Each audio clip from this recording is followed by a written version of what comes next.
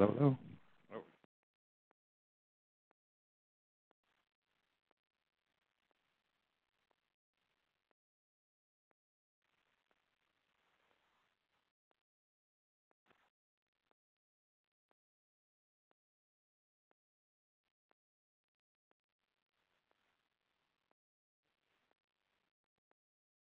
It's on.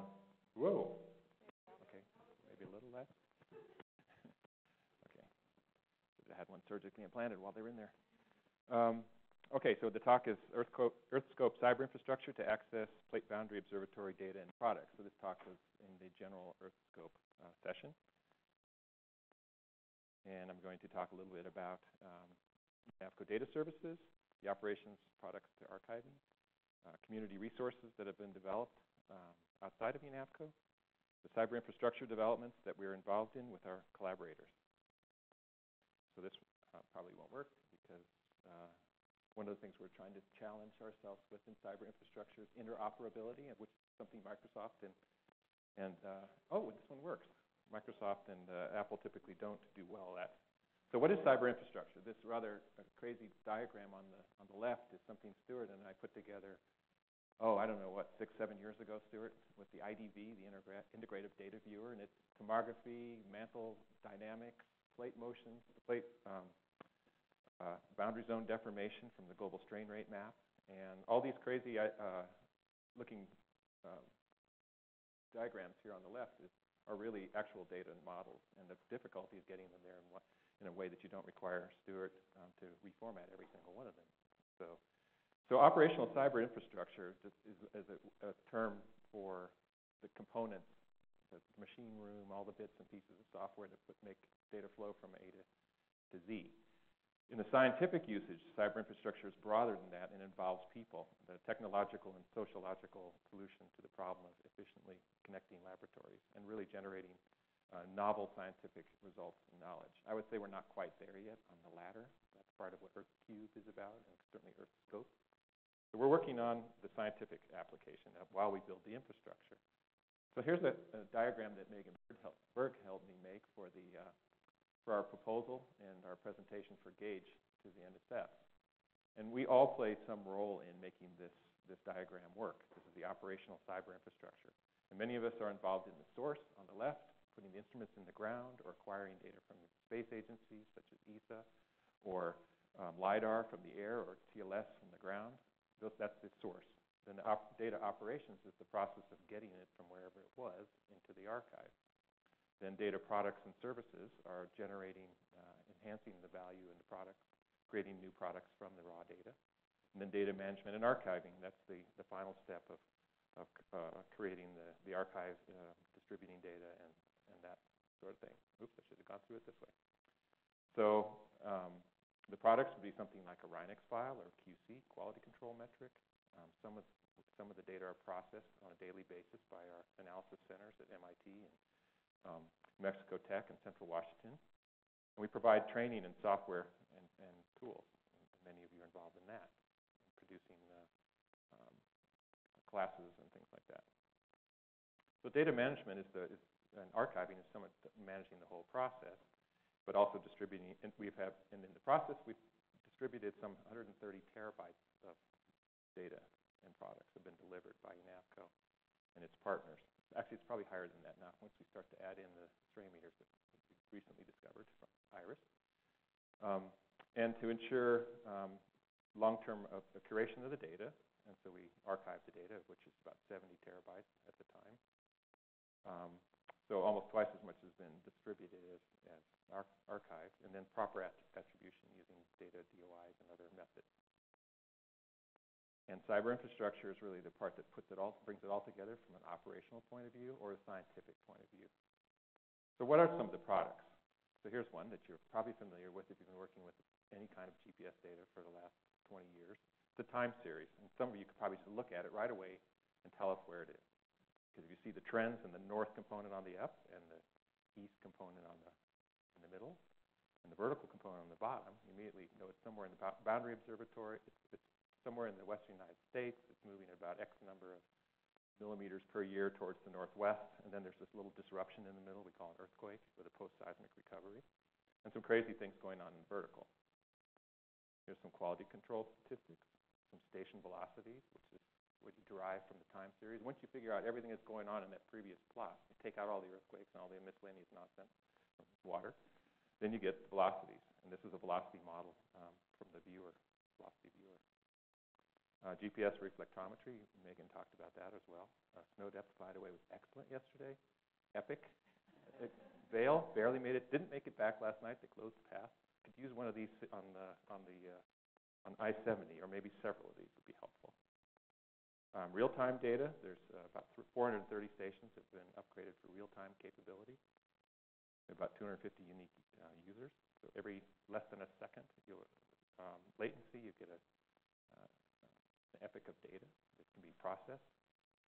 Strain meter data from the borehole strain meters, and also, of course, seismic data that I don't have a plot for. Long baseline laser strain meter time series that's managed by scripts. Tilt meter data from Ekatan. Pore pressure time series. SAR data from aircraft and from space, and maybe from the ground soon. Airborne laser scanning data from both low altitude and high altitude laser scanning. There's a picture with our collaborators from cyberinfrastructure. That's open topography. And terrestrial laser scanning, that's measurements made on the ground. So it's a very diverse set of data. They're anything from time series to velocity products to spatial data. So there'll be some new products this year. The first is an event file. So remember that seismic event in the first time series.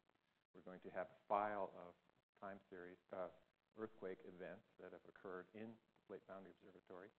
Christine will be getting that from Tom Herring and others. So that's the magic key to removing all those offsets and post-seismic rebounds and motions that occur after the earthquake.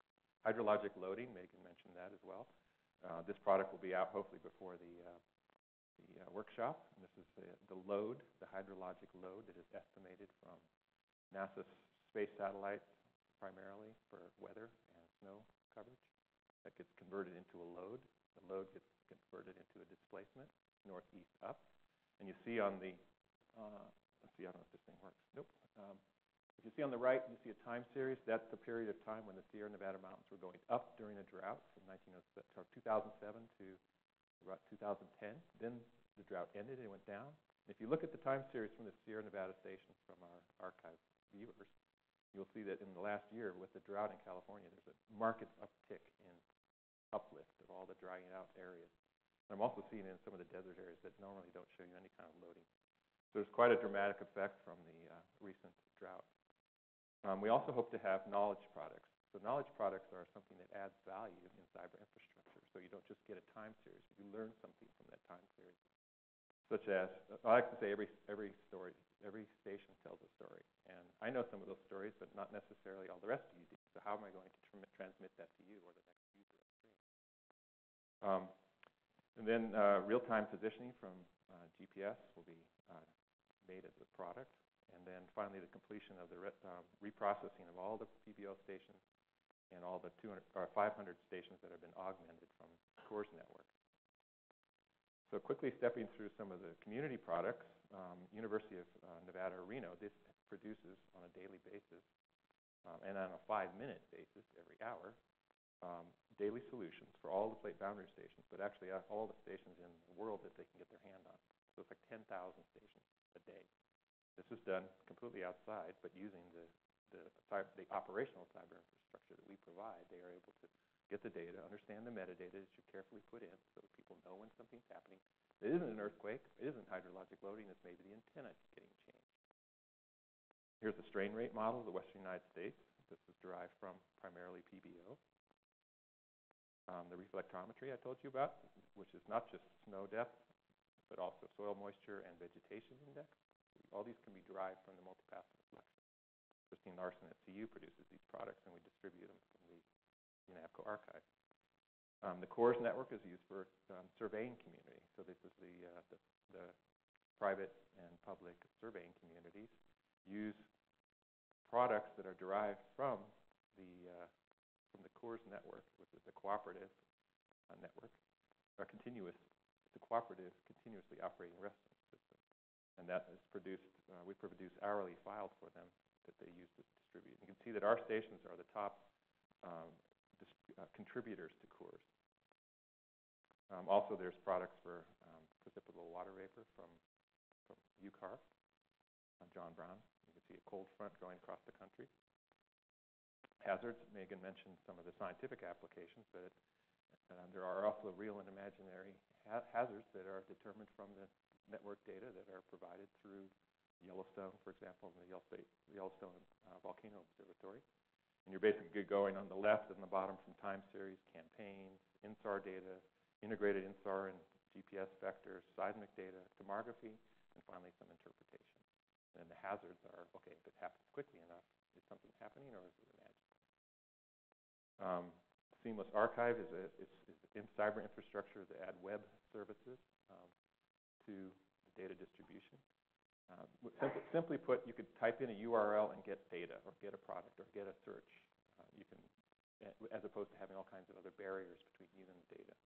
And we've had a number of different projects in SAR and GPS and in LiDAR. Currently, the most recent projects are EarthScope, EarthCube, Copious, SuperSites. So cyber infrastructure has been known to be a need for EarthScope, and there's been a committee that was put together. Fran is part of it. Mike Kern has chaired it. And this is the strategic plan for cyber infrastructure. It's kind of our roadmap for how we decide what type of products will help with scope. The EarthCube is another project, cyber infrastructure, from the GEO component of NSF to help them recognize their cyber infrastructure in the 21st Century Initiative.